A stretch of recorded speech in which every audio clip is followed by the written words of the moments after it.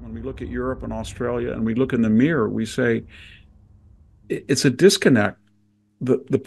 As soon as these people come in, they have claims against us. They're told by our left that they have affirmative action prerogatives, that we're racist. But if it's so bad, why would they want to come? And nobody can answer that question. When you ask the immigrants, why do you want to come? I want to come because I have no freedom, I have no economic future. Well, why would you have an economic future in Australia or Britain or the United States and not in Venezuela or Ghana or Haiti? And the answer is self-evident. And yet we can't, as a Western culture, say that. We don't have anything to be guilty about. We did far better than the alternative. We do not have to be perfect to be good. And if without a border and a unique civilization and people who will assimilate into it gradually, legally, and willfully, we're not going to have a country. That's the pathology of Western civilization right now. Victor Davis Hanson raises a critical point here, one that resonates deeply with the ongoing debate surrounding immigration and cultural identity in the West. What he's getting at isn't just about borders or policies. It's about the survival of a civilization. Western countries are being told, on one hand, that they are oppressive and inherently racist. Yet, paradoxically, millions of people from around the globe are striving to get into these same oppressive societies. That inconsistency deserves serious attention.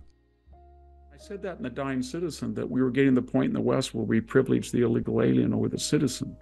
And that's not sustainable. And if you don't have a border, then your responsibilities become global. You have to take care of everybody.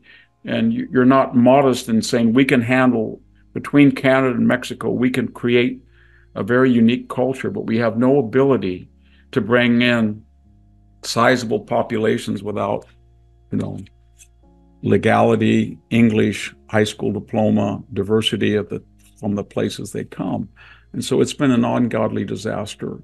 It shares a wider pathology with you in Australia, with people in Canada, with people in Europe, that have these people within our societies that either because they're globalists and they feel that borders are a 19th century construct and shouldn't exist, that we're an ecumenical world community, that it's okay, or more pernicious, they feel that the Western heritage in Europe, in the United States, on the frontier, Australia, is nothing to be proud of. In fact, it's a shame. We're neo-colonialist, enslavers, eccentric imperialists, and therefore we owe it for people of the non-West to let in, without any appreciation of the hardship and sacrifice and courage it took from all of our ancestors that we have to settle the Western United States, to go into a godforsaken natural terrain like Australia, and to create that beautiful civilization out of nothing, and yet to try to make people feel guilty about that wonderful achievement by leveraging or blackmailing to let people into the country that are not audited. And so, and the final thing, it's absurd. Here in the United States, we ask ourselves, when we look at Europe and Australia and we look in the mirror, we say, it's a disconnect. As soon as these people come in, they have claims against us. They're told by our left that they have affirmative action prerogatives, that we're racist. But if it's so bad, why would they want to come? And nobody can answer that question. When you ask the immigrants, why do you want to come? I want to come because I have no freedom, I have no economic future. Well, why would you have an economic future in Australia or Britain or the United States and not in Venezuela or Ghana or Haiti? And the answer is self-evident. And yet we can't, as a Western culture, say that. We don't have anything to be guilty about. We did far better than the alternative. We do not have to be perfect to be good. And if without a border and a unique civilization and people who will assimilate into it gradually, legally, and willfully, we're not going to have a country. That's the pathology of Western civilization right now. This isn't about rejecting the individual identities of newcomers, but rather preserving the core values that make a nation functional and cohesive. When immigration becomes chaotic and unregulated, it threatens that delicate social fabric. A borderless society isn't a society. It's a region in flux, unable to defend or define itself. And as history has shown, civilizations without borders, both physical and cultural, don't last. We can look to Europe as a cautionary tale. Douglas Murray has repeatedly pointed out that many European nations, in their pursuit of progressive ideals, have allowed uncontrolled immigration to create parallel societies that do not share their values. The result: rising crime, cultural fragmentation, and declining public trust in institutions. England, once a stronghold of Western ideals, now struggles with the consequences of policies that prioritized inclusion over security and social cohesion.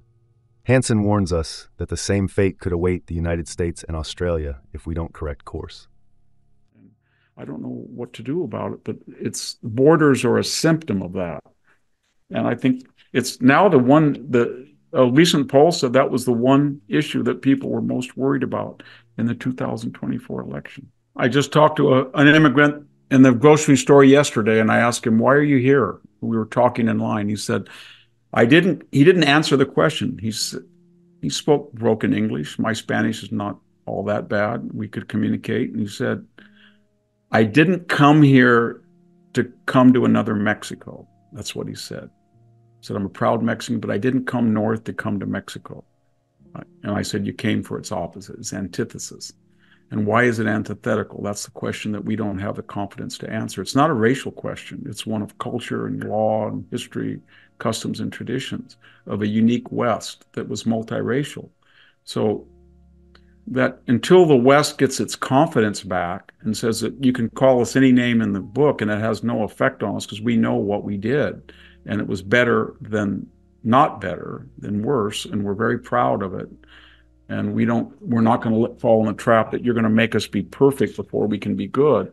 And look at yourself in the comparison. Until we get to that frame of mind, we're going to be in, because I think our conversation today, John, kind of revolves around that central question.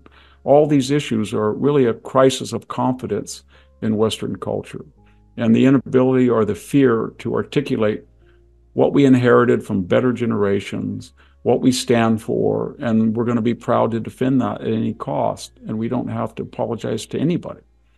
And we know that's true because I never read about people in Australia that are dying to go to Indonesia or New Guinea. I haven't heard it yet. Maybe they are, but they're not trying to get into China. But it seems that everybody in your area of the world wants to get to Australia. And there must be a reason for that. These people are not stupid. They want to get to your country because they feel that you've got the rule of law and you've got an independent judiciary. You honor private property. You have a capitalist economy. You have a constitutional government. You protect freedom of expression and religion. And they don't have that in their own country, and they want it. But they're very capable of destroying what you have if they come in numbers and are told that they have grievances against you and they won't not assimilate or intermarry or integrate. So it has to be measured, legal. People have to come with some skills, the English language, etc. Until we get back to that, it's going to be, the euphemism would be problematic, but it's going to be a continuing disaster.